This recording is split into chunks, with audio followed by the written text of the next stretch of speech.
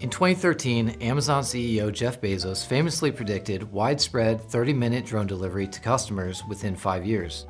This technology could support emission-free and rapid delivery of medical supplies and other goods, and would make it possible to easily inspect infrastructure and to survey land.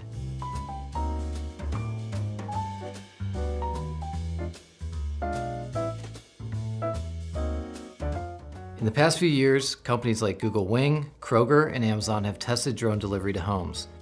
A company called Zipline delivers 75% of the national blood supply in the nation of Rwanda via drone.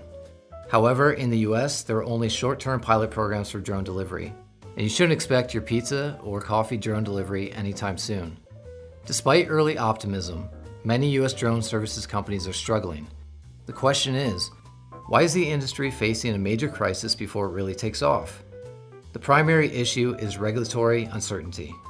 As the Government Accountability Office reported to Congress, the law regarding a number of drone jurisdiction and privacy matters is in a state of flux.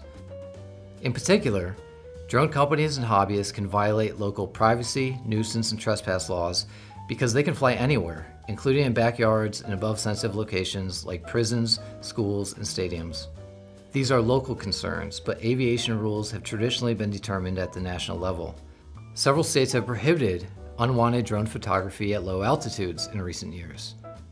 Further, as a Supreme Court case said in an aviation case, US v. Cosby, landowners own the low altitude airspace above their land, and invasions of it are in the same category as invasions of the surface. That means, if federal and state aviation officials authorized widespread Walmart or UPS drone flights over residential areas and private land, the regulators would face takings lawsuits and the companies would face trespass and nuisance injunctions. One possible policy solution has emerged: drone highways above roadways. Federal, state, and local governments own or manage millions of miles of roadways, including the airspace above them. Transportation officials could designate low-altitude air corridors above roadways for drone services like home and business-to-business delivery. Drone companies and regulators could avoid landowner lawsuits since the drones would solely be using public easements, not private property. Once drone companies gain liberal access to low-altitude airspace, they can act quickly.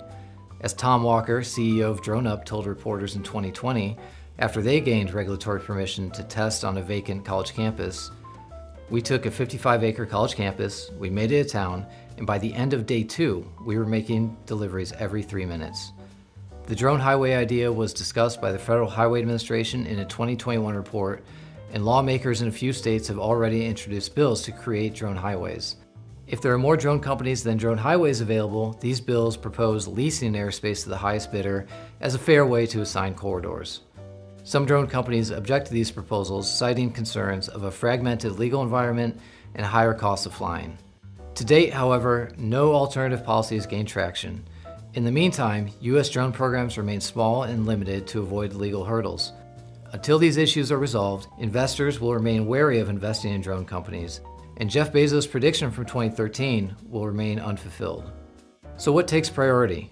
Protecting property rights and privacy, or expanding new services and commerce? Is there an approach to regulation that protects against privacy violations, nuisance, and trespass? Should regulators at the federal, state, and local levels create drone highways, or is it too soon? Join the conversation in the comments below.